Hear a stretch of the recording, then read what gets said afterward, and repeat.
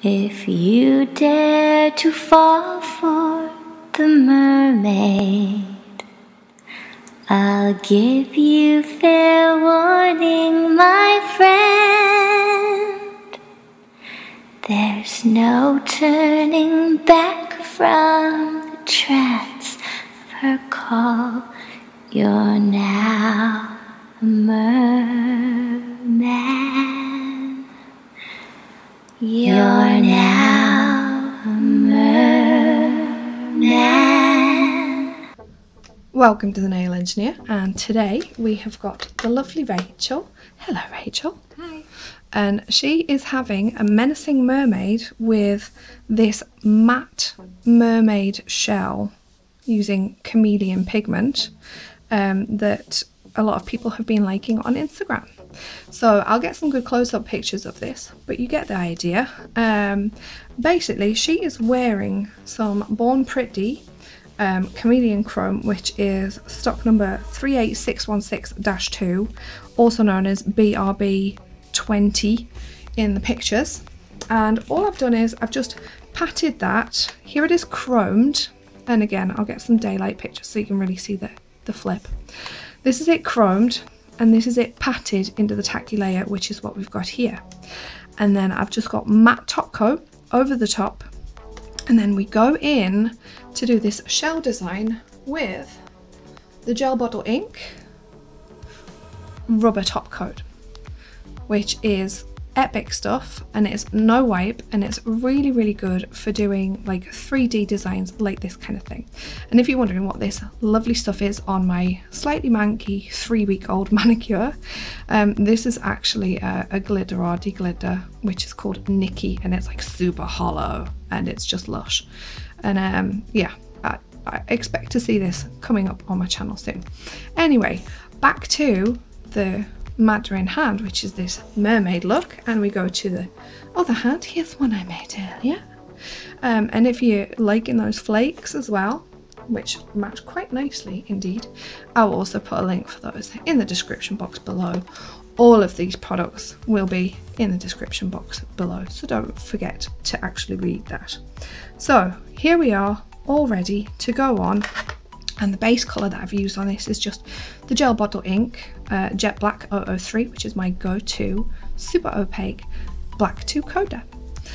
So all we're basically going to be doing is dumping spermy looking threads, blobs and then threads of these kind of this rubber top coat with just a shitty old brush. I've got a variety of detail brushes, and this is the one that I use for using like kind of builder and doing 3D work, because it always gets kind of clagged up, so I don't use like a perfectly good brush on that. So then we're just going to be dotting down and then dragging back, and it's easy peasy. So I'll show you how to do the first one, and then we'll just speed it up. And all I'm doing in between times is just flash curing for about 20 seconds. We'll do it with this. Sometimes you can get away with 15, but I find 20 seconds seems to be a nice kind of safe amount of time. So first one, you want to go on the center of the nail and just kind of circle that blob on, and then just pull back. And don't worry, if you break the thread, you can always go back to where you've still got some product, pick some up, and you just want to drag that back to the cuticle. And once you get this line on, that'll keep you right for the rest of the design. And then just wiggle off and into the lamp to part cure. Now when Rach comes out, I'll be basically just putting one either side, and I find this is the best way to do any kind of freehand work. If it's something symmetrical, start in the middle, then radiate outwards, break down your design into manageable components. So less chat, let's speed it up.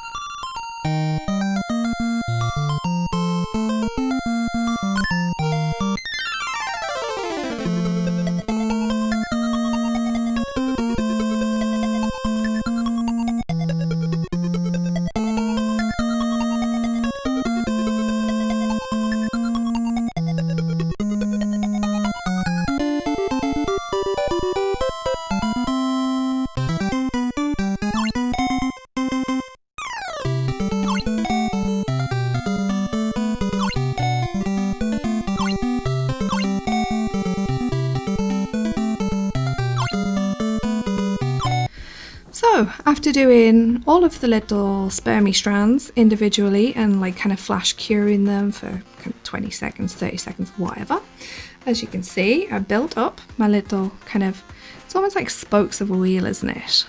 And then I just pop my little blob on there because Rachel's a hairdresser and she will really struggle. I'm just moving the light around. Sorry if I'm distracting, but I want to show you some of the colours. Definitely check out the pictures. I'm going to go outdoors and get Rach to finger my bush. I've got a rather nice bush that gets good light in the garden. Yes, she's going to finger my bush in the garden. We're only related by marriage, I should say. I should mention. So she's not like my blood cousin, so I think that's okay. Yeah. Does that make it all right? Anyway, while she fingers my bush, we'll see the wonderful colours, which you're only getting a tiny little flavour of here. But I couldn't put jewels on her. She needs something smooth that's not going to like rip out people's hair. So there they are. Those are Menacing Mermaid matte shell 3D shell nails. I've had quite a few requests for this, so I hope that you liked it.